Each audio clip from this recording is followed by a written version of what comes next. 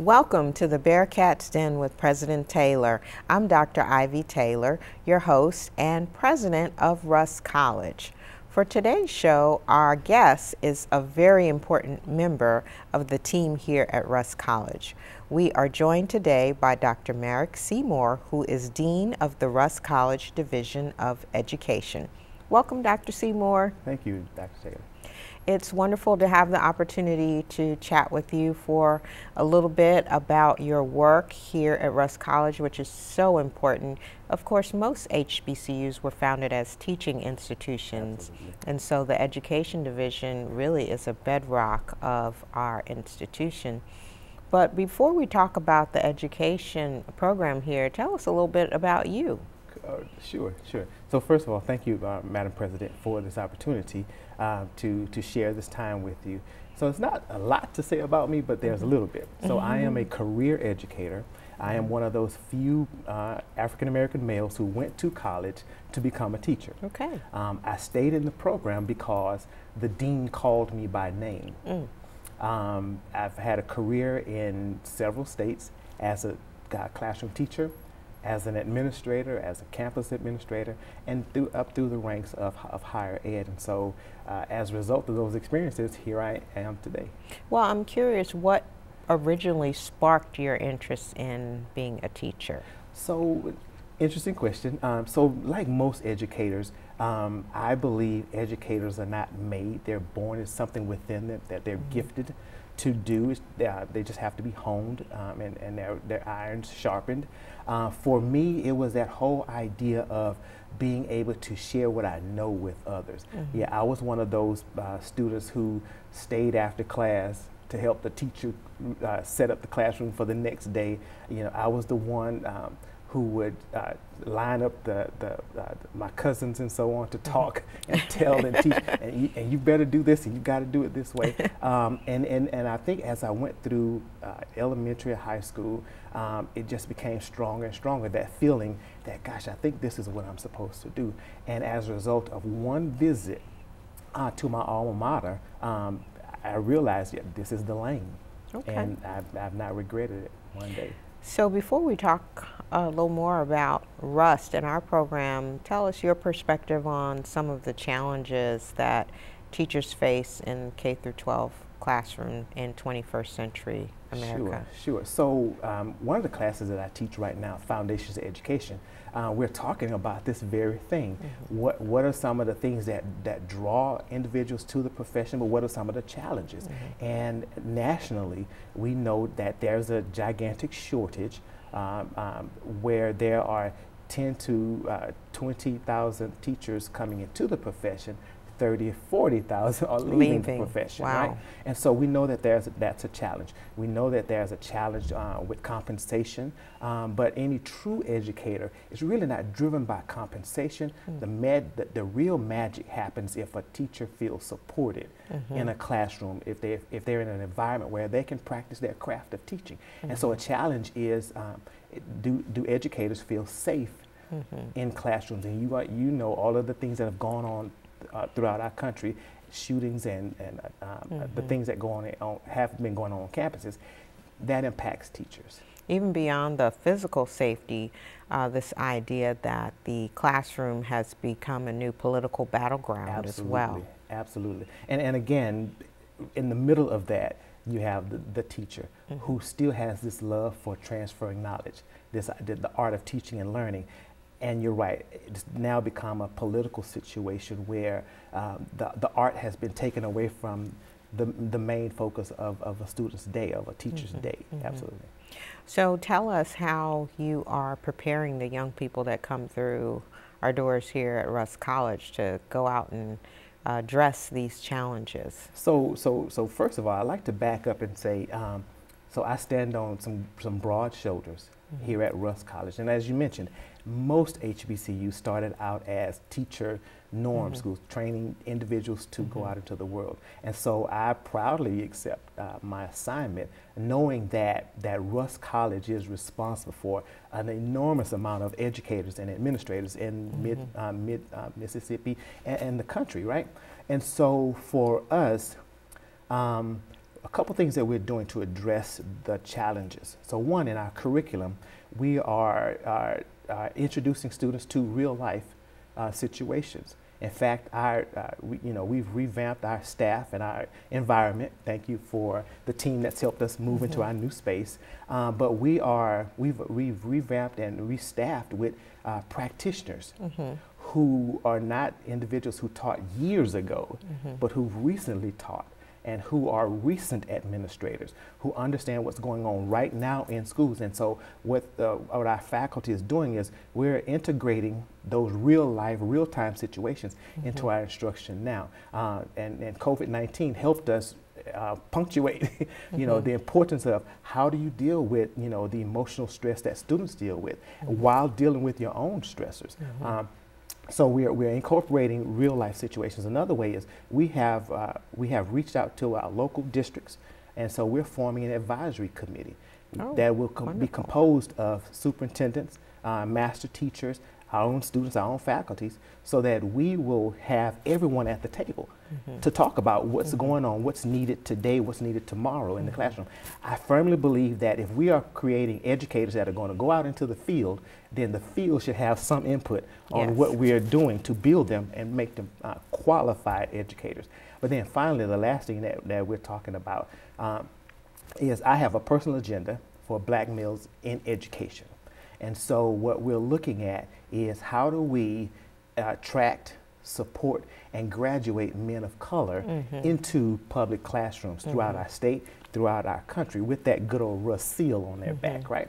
And so we're looking at developing what will be called the Academy for Males of Color in Education at Russ College. And so those are just some of the things that we're doing to address the national needs and national concerns as it pertains to educators right here at Russ College. Well, those are some exciting strategies. I certainly believe setting up an advisory committee is a wonderful approach because it gives the opportunity for people in the community to be engaged with helping us to build a better program here at Russ. So I'm excited to hear about that.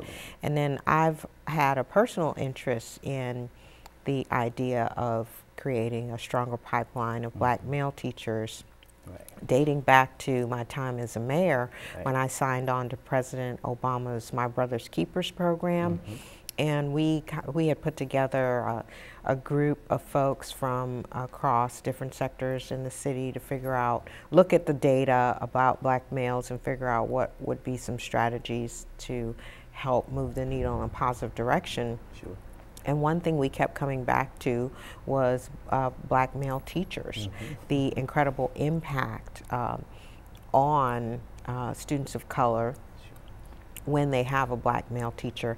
But and I don't know if any empirical studies have been done, but I've also thought beyond the education angle, imagine for us as a society if people's first impression of a Black male was a positive figure of authority, regardless of their color. For people who are white, Latino, other races, to encounter a Black male as a teacher in elementary school, I think that would kind of set a standard in their mind that they may not always rely on negative stereotypes when they encounter Black males. Sure. Well, if you think about it, Madam President, it's not only an advantage, benefit to Black students to see a Black male, but it's an advantage to all students. If you look at history, many times students don't understand another culture because they haven't been exposed to another culture. So I think of it as students who are not exposed to a Black male educator, they're at a disadvantage. Yes. Society has cheated them out of understanding a whole population of people, and so it is urgent to us to help that along, even as an educator prep program. How do we expose all students to every aspect of culture? And Black men are not a missing part of our culture, and so it's important that students see Black males. When you were in the classroom as a teacher, could tell us about some of the experiences you had as a Black male teacher walking in Did you teach in some diverse environments? What kind of reactions Well, did you get? so most of my classroom experience was inner city, and the populations were predominantly African American, Hispanic American, right? And I'm dating myself, but my first year of teaching was the year that Barney the dinosaur came out, right? And so you can imagine that was a hot thing. Parents were buying Barney, and so rather than go against the grain, I went with the grain. And so you asked about, some of my experiences. Initially, again, because it was a female-dominated profession, I was one of few in the building, especially a black male. And my first year of teaching was pre-K 4. And so I literally spent my days on the floor, on the rug, half of the students crying, the other half, but in my experiences in inner city schools, I developed a waiting list every year because many of the students that I taught, many of the boys that I taught didn't have a male figure that would influence them. And so like female to female, men and boys speak a language that only we understand. And so a lot of times my presence was the difference between a student being successful or not. That's amazing. I didn't have a such thing as send them to the principal's office. Simply because I understood what they were going through. I was one of those students. So when they have certain expressions, I knew what that expression was. And I could use that to help students move forward. Okay, so let's take a minute to handle this, but here's why we're here. Wonderful insights.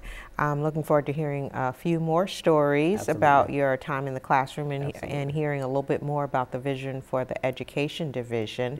But right now we're going to take a short break. So please stay tuned. We'll be back in a few moments with more of this intriguing discussion. But in the meantime, enjoy a selection by the world-famous Russ College a cappella choir under the direction of Dr. Arlandra Harvey. If ye love me, keep my commandments,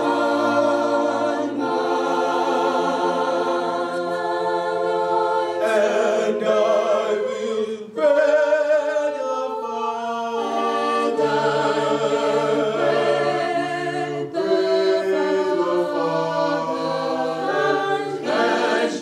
shall give you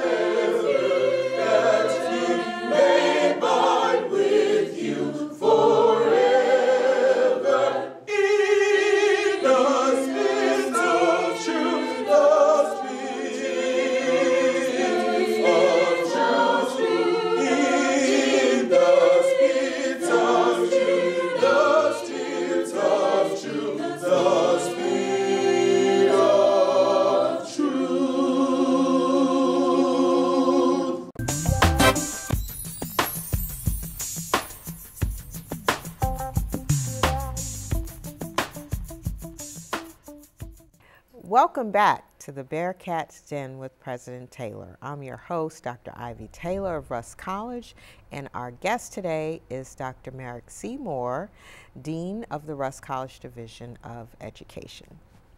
Dr. Seymour, I've been enjoying our discussion.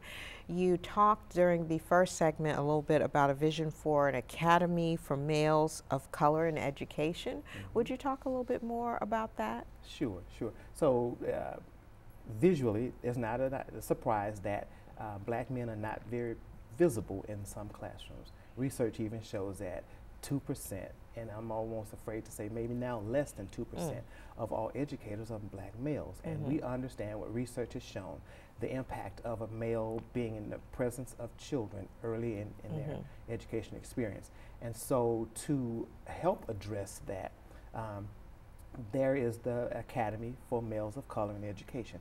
And its design is to, again, attract males, black males, to the profession.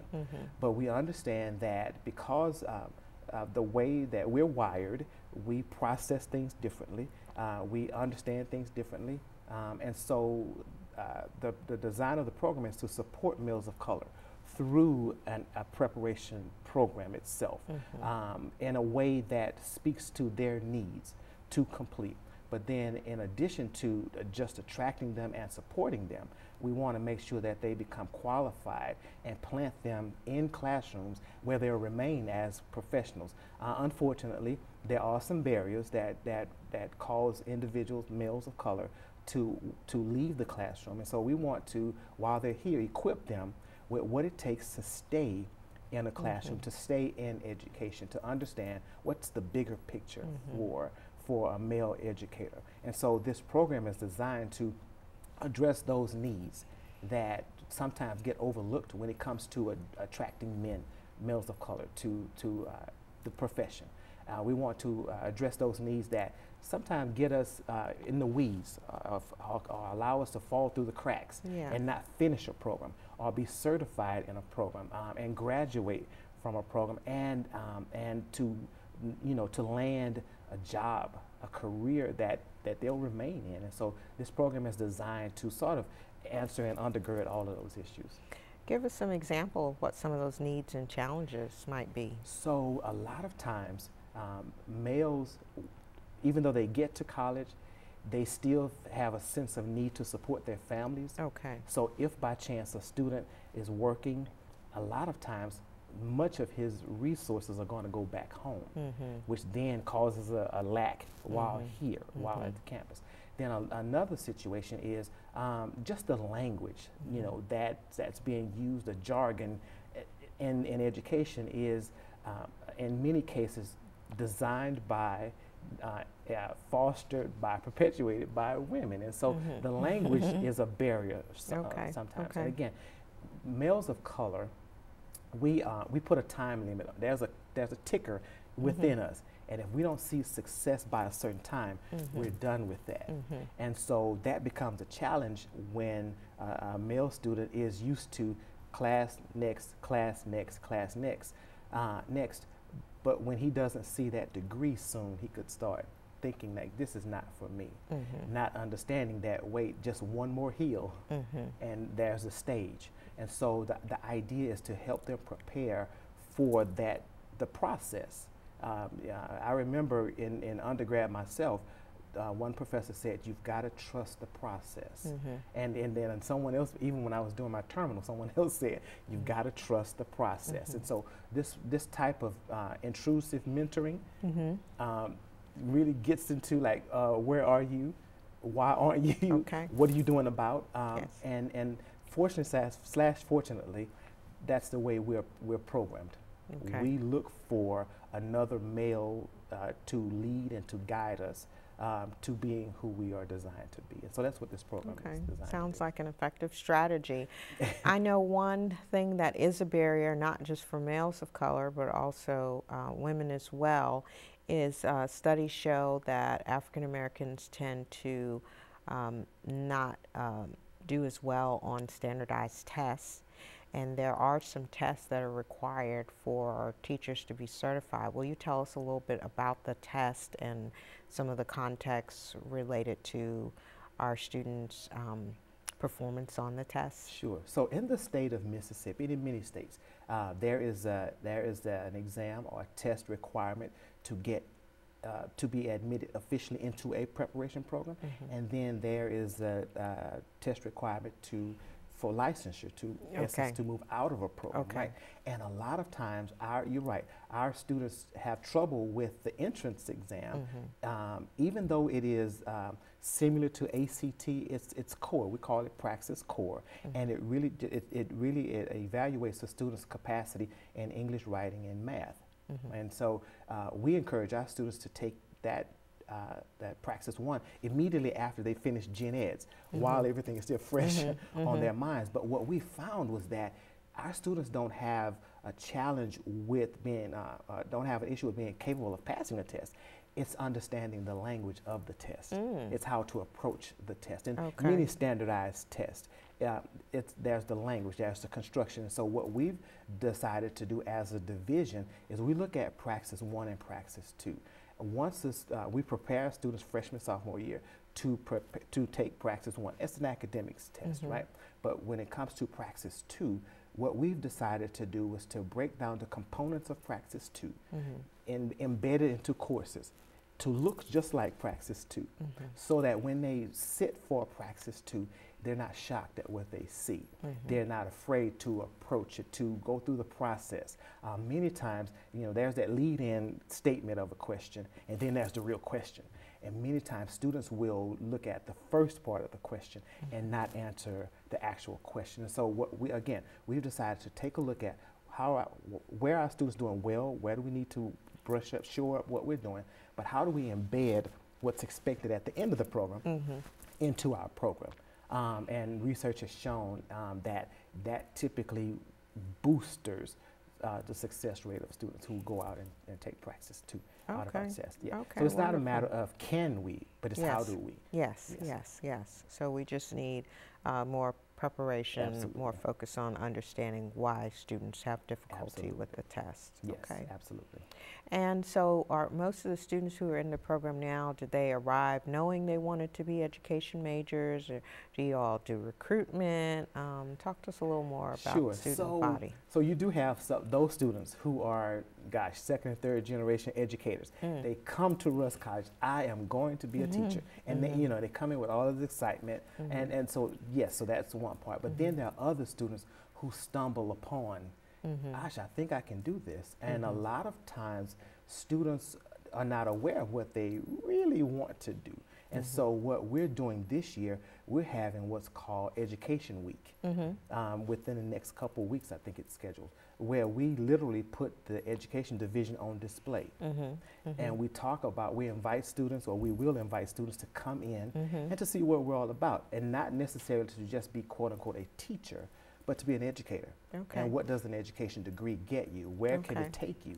What does a salary look like? To expose what you know, what it means to be an educator. You know that society is changing, and so must our program. And so as a result, we have to extend the definition of an educator. We have to extend the experiences of those who are going through our program. And so one way of recruiting students is to showcase the whole profession of education, and not the YouTube video version of education, but what it really means to be an educator from top to bottom, from left to right. As we approach the end of our chat, will you just talk a little bit about the role that technology plays in being a 21st century educator? Sure. So again, COVID, the pandemic really thrust us into a different place around the world.